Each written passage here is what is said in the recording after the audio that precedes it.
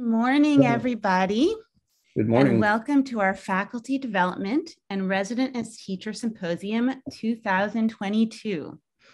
My name is Elka Jacobson-Dickman. My pronouns are she, her, and hers.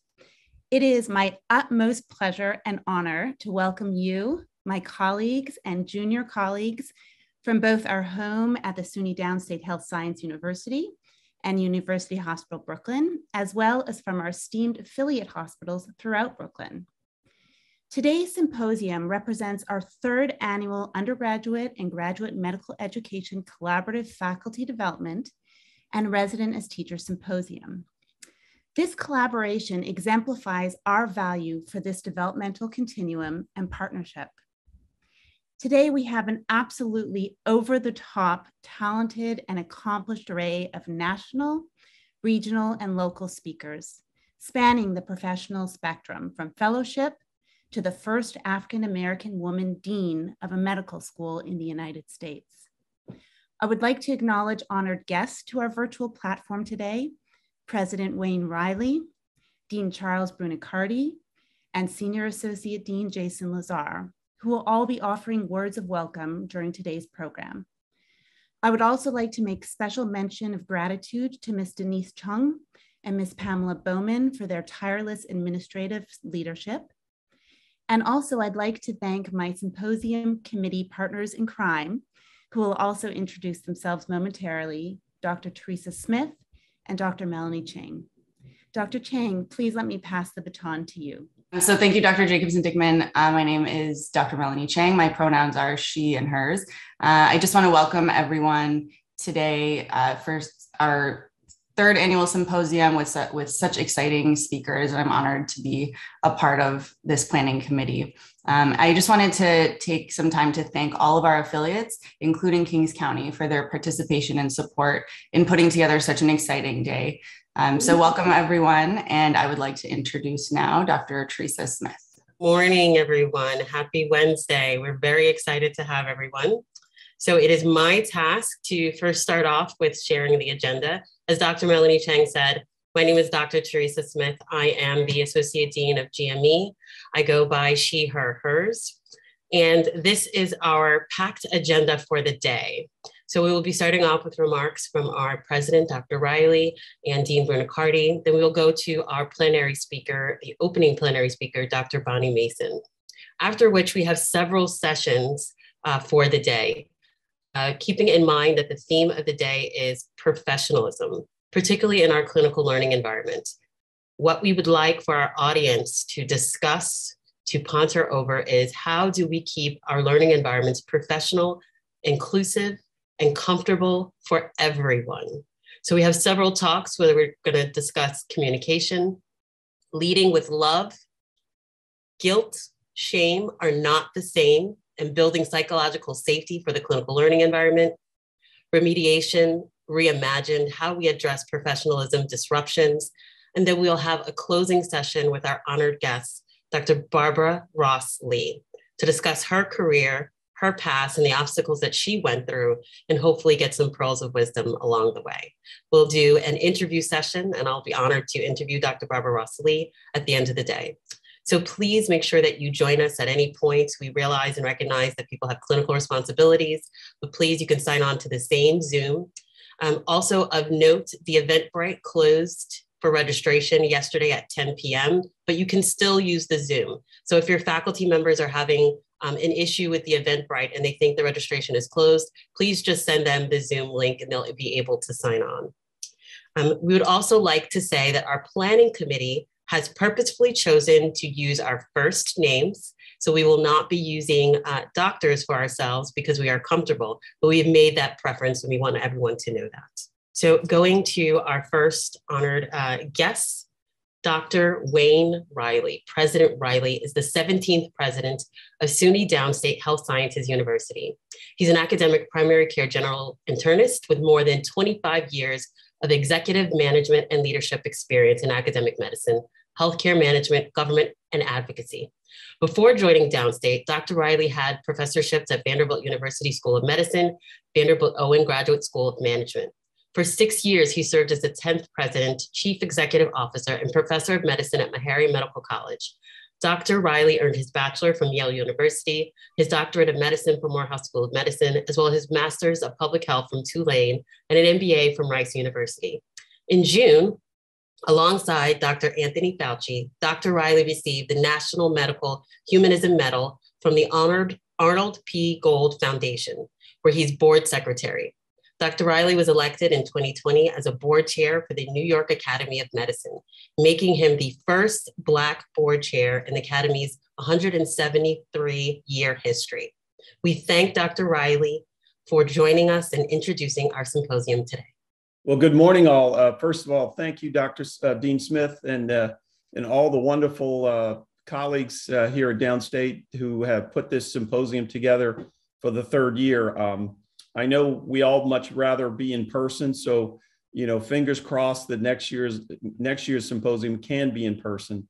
But no, thank you for the invitation, and I was very pleased to accept this invitation, colleagues, because it is not lost on me at any point in my day leading Downstate that my career as an academic administrator started working on education issues. My first appointment was assistant dean for education at Baylor College of Medicine because I was directly immersed in graduate medical education, undergraduate medical education, the education of PA students. That was my first portfolio as a dean, and I treasured those years working just on education in addition to providing clinical care for patients. So the education focus of our institution, I think, has been tremendously enhanced by the work of Teresa. It's been enhanced by the arrival of a fantastic dean and Dean Charles Brunicardi, who I recruited to join us on the eve of us beginning an LCME process. Most people said you can't recruit a dean right on the the ledge of having an LCME visit. But kudos to Dean Brunicardi. He accepted to come back to his residency alma mater and has superbly steered us through a superb LCME site visit. So I salute Dr. Brunicardi, my friend and colleague who'll speak to you next, for his belief in our strong education platforms, both at the UME and GME level. The professionalism theme is very important, colleagues. I have always been of the view that we have to make sure our learners, as we define our learners as the third year medical student or the second year resident in whatever program, that we have to make sure that we educate and train physicians who go out into the world and have an understanding that professionalism is a critical component. It's the way we build trust with patients.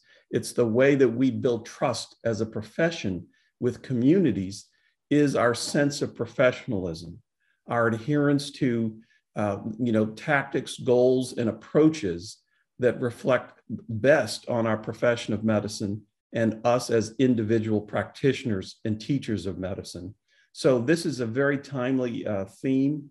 This is a very strange time for all of us in an era of pandemic. I don't think any of us went to medical school thinking that we would have to live through a worldwide pandemic, but here we are.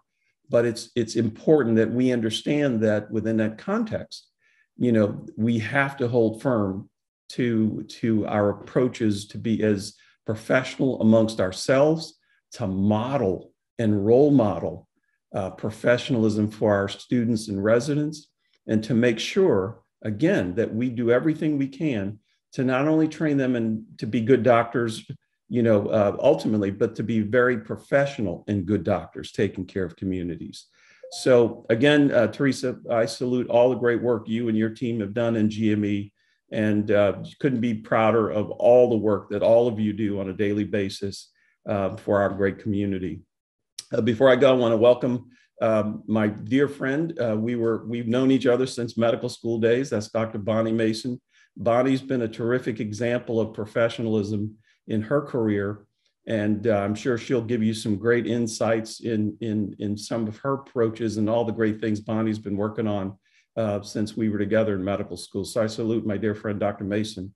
And again, Dr. Barbara Ross Lee is just a tremendous exemplar of achievement and professionalism in healthcare as the first woman dean of a medical school, allopathic or osteopathic, in the country. So that is very impressive, and I'm sure she will give you some wonderful insights into her wonderful career and approaches and recommendations and things that you ought to think about as we do our work on a daily basis. So with that, Teresa, I will turn it back to you to introduce Dean Brunicardi. Thank you very much, President Riley. It will be my pleasure to introduce Dr. and Dean Charles Brunicardi today. Dr. Brunicardi is the Senior Vice President and Dean of the College of Medicine at SUNY Downstate Health Sciences University. Dean Brunicardi joined us 2 years ago, representing a return to his roots, as President Riley mentioned. This is the place of his residency training. He brought with him more than 3 decades of experience in academic medicine, on the faculty of 3 medical schools, and as chair of 2 departments of surgery and vice chair of another. His immediate past post was chair of the Department of Surgery at the prestigious University of Toledo College of Medicine and Life Sciences.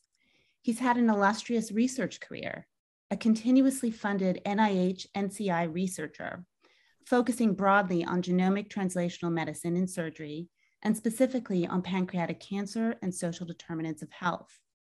Dr. Brunicardi has published over 300 papers and has served as editor-in-chief of Schwartz Principle of Surgery, the leading surgical textbook.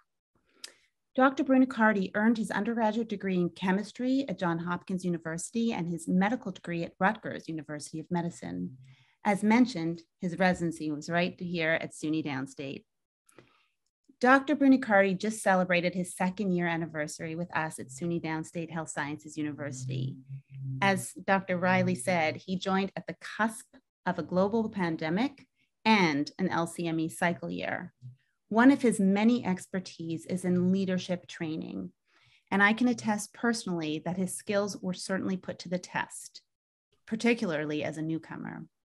He rose to the occasion with flying colors and then some. We are very grateful for his triumphant return. He has often mentioned that at the top of his priorities are diversity, equity, and inclusion, and professionalism. So how appropriate for him to offer some words of introduction today for our Professionalism Symposium. So please help me in welcoming Dr. Charles Brunicardi. Well, thank you, Elka. First of all, I'd like to thank President Riley for his kind words. It is my greatest honor to serve as the Dean of Downstate, my training alma mater. Good morning, everyone. I am delighted to join President Riley and welcome you to this important symposium. I would like to congratulate Associate Deans Teresa Smith and Elka Jacobson-Dickman in organizing this most timely symposium.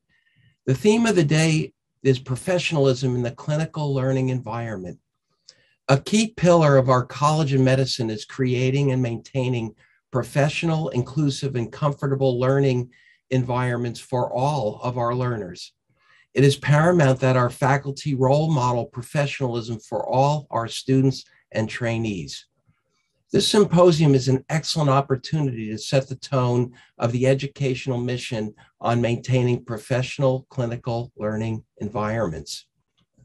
Downstate is committed to ensuring that our learning environment for our fellows, residents, and students is conducive to the ongoing development of appropriate professional behaviors across the institutional training sites. Professionalism contributes to all of our learners becoming compassionate and ethical physicians. Today's Faculty Development and Resident as Teacher Symposium will discuss many of the aspects of professionalism across the learning environment. I too would like to join President Riley and welcome our distinguished guests, Dr. Bonnie Mason, former Vice President of Diversity and Inclusion at the ACGME and now CMO of Diversity, Equity, and Inclusion of the American College of Surgeons. Dr. Mason will be the opening plenary speaker, and in welcoming Dr. Barbara Ross Lee, who is President of the American Osteopathic Foundation and was the first African-American woman to be appointed Dean of a U.S. medical school. Dr. Ross Lee will be the closing plenary speaker. I look forward to this exciting and most timely symposium. And once again, congratulations to Associate Deans Teresa Smith, and Elka Jacobson Dickinson in organizing this important and timely symposium. Thank you. Thank you very much, Dean Bernacardi.